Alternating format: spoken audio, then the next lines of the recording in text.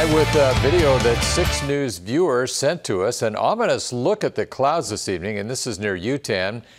This is a funnel cloud, not a tornado, and Jake can give us a brief explanation of what we're seeing.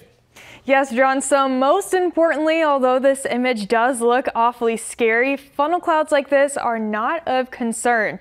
These are actually very brief, rarely cause any damage, and sometimes they're called cold air funnel clouds. And in this case specifically, likely caused by clashing outflows. And so what that means, more simply put, some circulation from a weak front. But this did not touch the ground and isn't anything we need to worry about.